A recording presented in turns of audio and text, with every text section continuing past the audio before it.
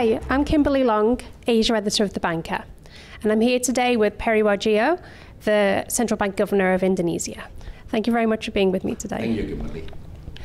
So first of all, I wanted to ask you a question around interest rates in Indonesia. And there has been talk around lowering the rates. And I just wanted to ask the reason behind this and also when you think this may be happening. Over the past two board meetings, we already discussed this. When you look at our domestic objective, our inflation is very low. We have a target 3.5% plus minus this year, but our latest forecast, our inflation end of this year will be lower than 3.5%. So there is a room for more accommodative monetary policy from that reason. The other reason is, of course, we need to support our economic growth.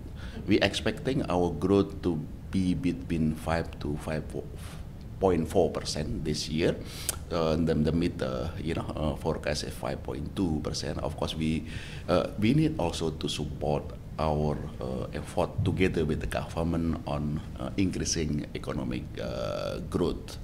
Those two reasons, I think, for Indonesia, there is a room for more accommodative monetary policy.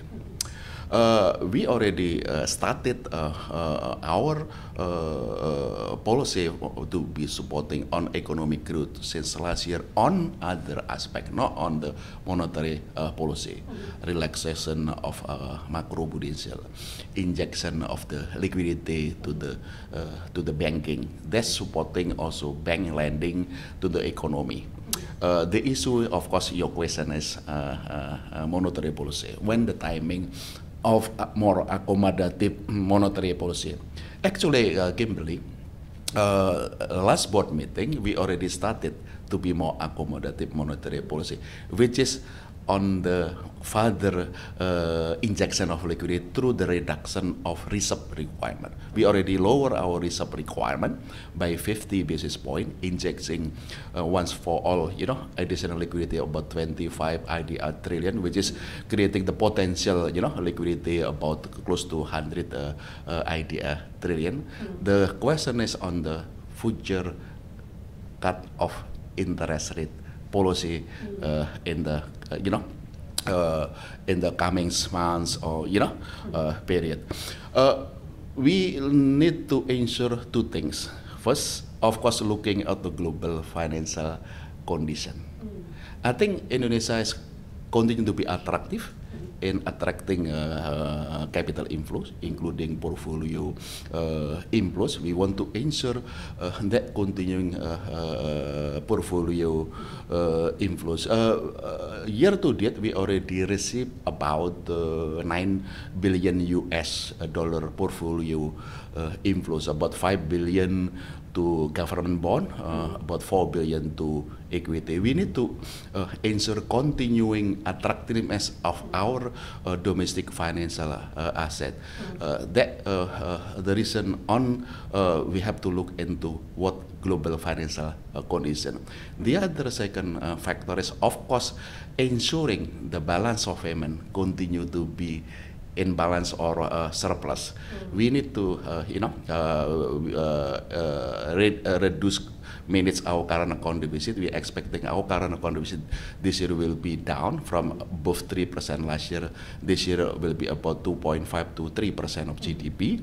But financing of those current account deficit through continuing capital inflows, especially portfolio inflows, is important. These two factors that we are continue will be assessing from month to month, going ahead to determine the magnitude and the timing of the policy interest rate cuts.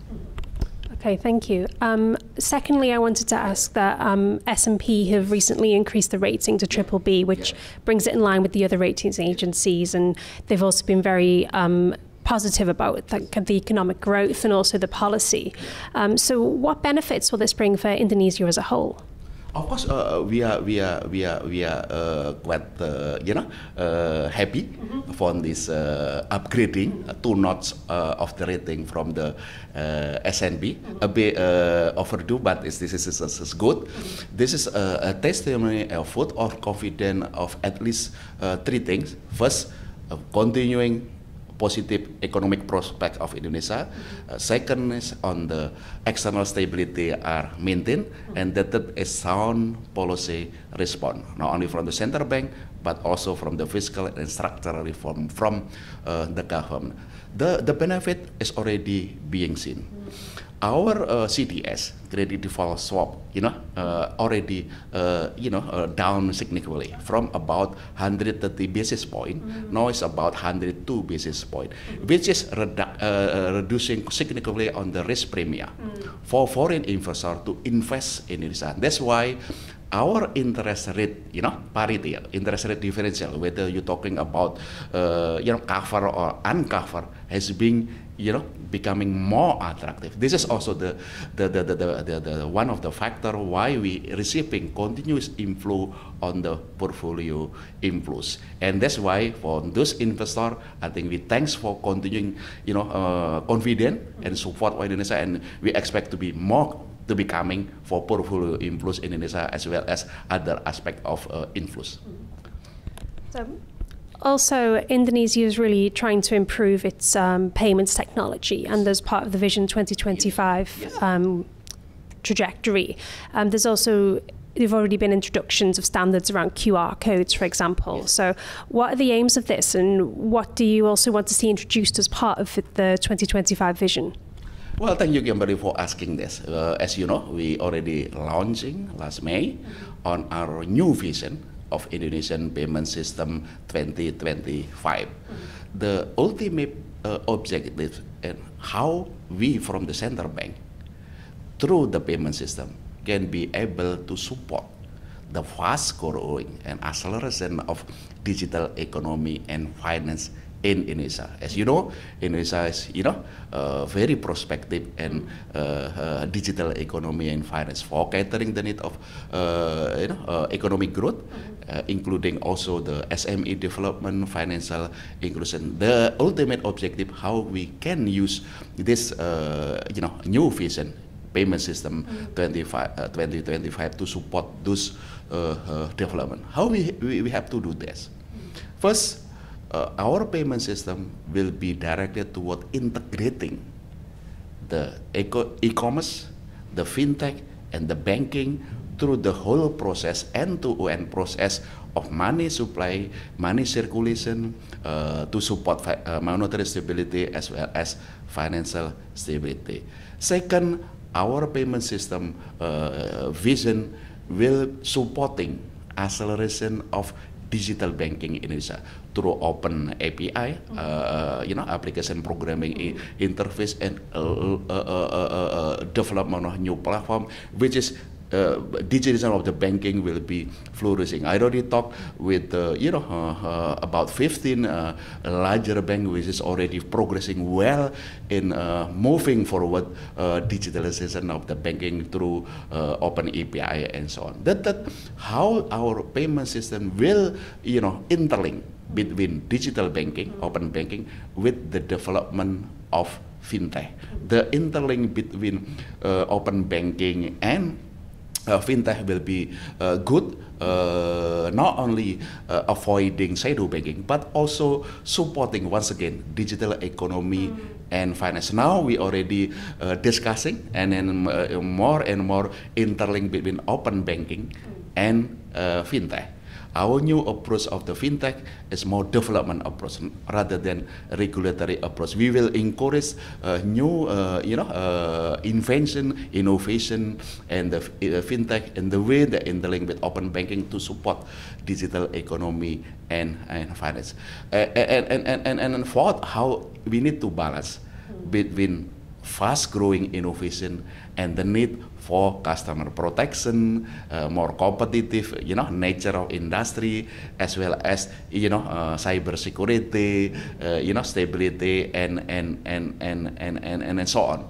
And last but not least, of course, we need to also ensure that domestic transaction will be done through domestic, and cross-border will be also be catered to open new venture in Indonesia through whether FDI, whether contractual or some business relation.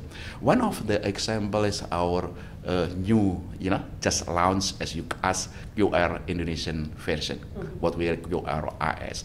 The QRAS is already being developed. First is in line with the global movement using EMV standard, but at the same time already able to differentiate domestic transaction and cross-border.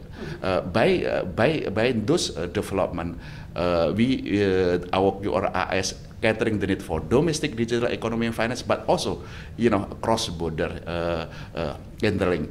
We also in the process of revamping our retail payment system infrastructure. Our clearing system now for the retail will be moving toward what we call it Bank Indonesia fast payment. 24/7, will be real time.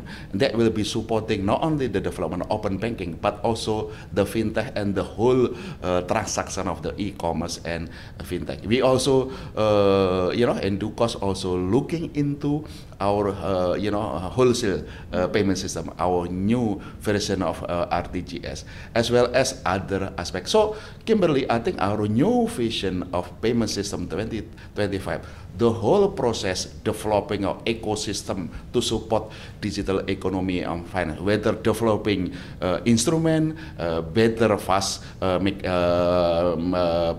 mechanism of process, institution, infrastructure, as well as clear direction of the cross-border transaction.